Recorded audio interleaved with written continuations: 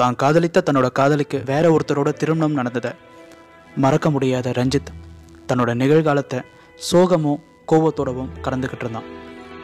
ஒரு கட்டத்தில் ரஞ்சித்தோட பெற்றவங்க கவிதாவை ரஞ்சித்துக்கு திருமணம் செய்து வைத்து 2 பேரையும் தனி கொடுத்துன வச்சாங்க. கவிதாவுக்கு பின்னாடியும் இதே மாதிரியான ஒரு காதல் தோல்வி கதை தான் இருந்தது. ஆனால் தாலி கட்டின மறு நிமிஷத்துலேருந்தே ரஞ்சித் மீதான காதலும் மனைவின்ற அந்த ஸ்தானத்தை புரிஞ்சிக்கிட்டு அந்த பொறுப்பை உணர்ந்து ரஞ்சித்தோட சேர்ந்து வாழ ஆரம்பித்தா. ஆனால் ரஞ்சித்துக்கோ கவிதா பேசக்கூடிய வார்த்தைகள் எல்லாமே தன்னுடைய பழைய காதலியை ஞாபகப்படுத்திக்கிட்டு இருந்தது. அப்படி இருந்தும் கவிதாவோட முழு அன்பை புரிஞ்சுக்கிட்ட ரஞ்சித் காலப்போக்கில் அவளோட தன்னோட காதலை பரிமாறிக்கிட்டு பாதுகாப்பாகவும் உறுதுணையாகவும் அவளோட வாழ ஆரம்பித்தான். தங்களுடைய திருமண வாழ்க்கையை 2 பேருமே ரொம்ப சந்தோஷமாக வாழ்ந்துக்கிட்டு இருந்தாங்க. கல்யாணமாகி 2 வருஷம் ஆகியும் கவிதா கர்ப்பம் தரிக்கலை. இதனால் சுற்றத்தார்கள் பேச்சுக்கு கவிதா ஆளானா. ரஞ்சித்தும் தன்னுடைய வேலை மேலேயும் பணம் சம்பாதிக்கிறதுலையும் ஃபோக்கஸ் பண்ண ஆரம்பித்தான். கவிதாவோட அவன் பேசுகிற நேரம் ரொம்ப கம்மியாகிட்டே இருந்தது. கணவன் தனக்கு நேரம் ஒதுக்கலை அப்படின்றதும் தனக்கு ஒரு குழந்தை இல்லைன்ற அந்த எண்ணமும் அவளுக்கு மன உளைச்சலை ஏற்படுத்துச்சு. ரஞ்சித்துக்கு பிடிச்ச மாதிரி நான் நடந்துக்கலையா, இல்லை குழந்தை இல்லாததுனால ரஞ்சித்துக்கு என்னை பிடிக்கலையா, இல்லை அவரோட காதலுக்கு நான் தகுதியற்றவளாக இருக்கிறேனா அப்படின்ற எண்ணமும் கேள்வியும் கவிதாவோட மனசை போட்டு அதிகமாக காயப்படுத்திக்கிட்டே இருந்தது. திடீர்னு ஒரு நாள் கவிதாவுக்கு கடுமையான வயிற்று வலி ஏற்பட தன்னோட ஃபேமிலி டாக்டர் கிட்ட கூட்டிகிட்டு போகிறான். பாதி வழியிலே கவிதா மயக்கமடைய பதறிப்போன ரஞ்சித் தன்னுடைய நிலைமை குறித்து புலம்ப ஆரம்பிக்கிறான். கவிதாவை ட்ரீட்மெண்ட் பண்ண டாக்டரோட கர்ப்பப்பையில் இருக்கக்கூடிய பிரச்சனையை சொல்லி உடனே அறுவை சிகிச்சை செய்யணுன்றதை சொல்கிறார். என் கவிதாவுக்கு ஒன்றும் ஆகிடாதில்ல அப்படின்ற கேள்வியோட ஆப்ரேஷனுக்கு அவன் சம்மதிச்சான். ஆப்ரேஷன் முடிஞ்சோம் கவிதாவோட நிலைமை ரொம்ப மோசமாச்சு.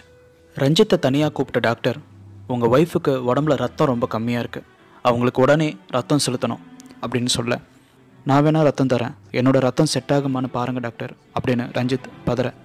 கவிதா பெட்டுக்கு பக்கத்துலேயே ரஞ்சித்துக்கு ஒரு பெட்டை போட்டு நடுவில் ஒரு திரையை வச்சு கவிதாவோட முகத்தை ரஞ்சித் பார்க்குற மாதிரி ரஞ்சித்தோட கையில் பிளட் எடுக்கிறதுக்காக ஊசியை குத்த ஆரம்பிக்கிறாங்க.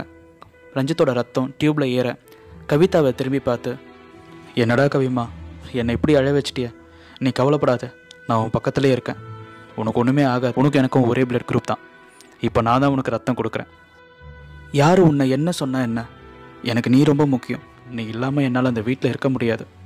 ஒரு தாய் தன்னோட குழந்தைக்கு ரத்தத்தை பாலாக்கி கொடுக்குற மாதிரி இன்றைக்கி என்னோடய ரத்தத்தை என் பொண்டாட்டி உனக்கு நான் காதலாக கொடுக்குறேன். இப்படியெல்லாம் மனசை விட்டு ரஞ்சித் பேச பேச கவிதாவோட பல்ஸில் முன்னேற்றம் ஏற்பட்டுச்சு. ரஞ்சித்தை தனியாக கூட்டிக்கிட்டு தன்னோட பர்சனல் ரூம்குள்ளே போன டாக்டர், உங்களுக்கு ஒரு உண்மையை சொல்லட்டுமா ரஞ்சித், உங்களுடைய பிளட் குரூப்பும் உங்களுடைய ஒய்ஃபோட பிளட் குரூப்பும் வேறு. அவங்களுக்கு இப்போ நாங்கள் கொடுத்தது அவங்க குரூப்பை சேர்ந்த ரத்தம் தான். நீங்கள் தான் உங்கள் ஒய்ஃபுக்கு ரத்தம் கொடுக்க போகிறீங்கன்னு கவிதா கிட்ட ஒரு வார்த்தை தான் சொன்னேன். அப்போவே அவங்களுடைய முகம் கொஞ்சம் கொஞ்சமாக மாற ஆரம்பிச்சிது. அதனால தான் உங்ககிட்டையும் ஒரு பொய்யை சொல்லி அவங்க பக்கத்தில் ஒரு பெட்டை போட்டு உங்களை அவங்கக்கிட்ட மனசு விட்டு பேச வச்சேன். இன்றைக்கி நாங்கள் கொடுத்த ட்ரீட்மெண்ட்டை விட உங்கள் பொண்டாட்டிக்கு நீங்கள் கொடுத்த கட்டிப்பிடி வைத்தியம்தான் இன்றைக்கி உங்கள் பொண்டாட்டியை மாற்றிருக்கு.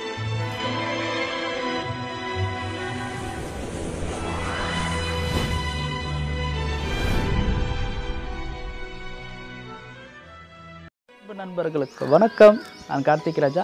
இது எவல்யூஷன் புத்தகத்தை பற்றின ரிவ்யூ, புத்தகத்தை பற்றின இன்ட்ரோ தொடர்ந்து நான் உங்களுக்கு கொடுத்துக்கிட்டே இருக்க போகிறேன். இன்றைக்கி நம்ம பார்க்க போகிற புத்தகம் திவாகரன் வெளியிட்டு மதன் அவர்கள் எழுதிய காதல் வாழ்க. பல காதலர்களுடைய கதைகள் தொகுத்து தான் இந்த புத்தகமாக இருக்குது. சங்ககால இலக்கியங்களிலிருந்து சினிமா தொடங்கி இன்றைக்கி இருக்கக்கூடிய வாட்ஸ்அப் ஸ்டேட்டஸ் வரைக்கும் இந்த சமூகம் காதலை தூக்கி பிடிச்சி கொண்டாடிக்கிட்டே இருக்குது. காதலை பற்றி சைக்காலஜிக்கலான புக்ஸ் ஒரு 3 என்கிட்ட இருக்குது. ஆனால் இப்போது ரீசெண்டாக நான் ஏதோ ஒரு ரெஃபரன்ஸ் தேடுறதுக்காக இந்த புக்கு எடுத்தேன்.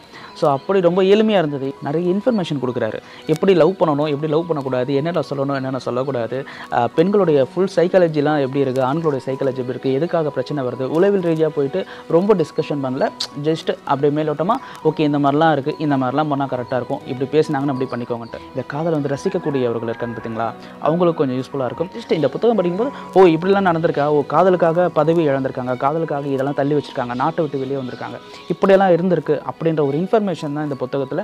ஆனால் ரொம்பவும் ஒரு நண்பன் பேசுகிற மாதிரியான உணர்வை கொடுக்கக்கூடிய ஒரு புத்தகம் தான் இது.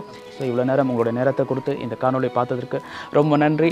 அடுத்த காணொலியில் அடுத்த புத்தகத்தோட நான் உங்களை சந்திக்கிறேன். நான் உங்கள் கார்த்திக் ராஜா.